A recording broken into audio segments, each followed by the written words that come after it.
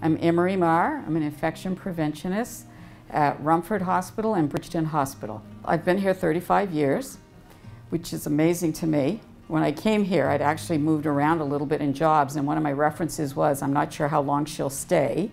Well, a long time. And I think what keeps me here is the job. I've had a lot of opportunities. I've done different jobs when I've been here. I've been a nursing supervisor, I've done diabetes education, cardiac rehab, pulmonary rehab, got into quality, and now I'm into my real passion, which is infection prevention. So I think part of what keeps me here is these different job opportunities that have allowed me to grow as a nurse, which I'm amazed in a small hospital that I've had all of these opportunities.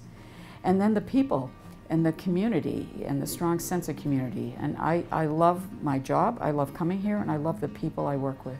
It is very much a family here. And a lot of the people here are really connected with the community and related to people in the community. Now, I'm not, I'm from away, but I still feel like I'm part of this family. In my time here, I've gotten married, I've had children, I've gotten divorced, I've lost family members, but I've still felt that I have this family that cares about me and what's going on with me. I had my siblings say, like, are you gonna move? I'm from Canada, are you gonna move back? And I've had friends say that, and I say, oh, I'm gonna stay here. I love this community. I have my home here, and this is where my life is. Even though we're small, we are doing things that are state-of-the-art. We have great equipment.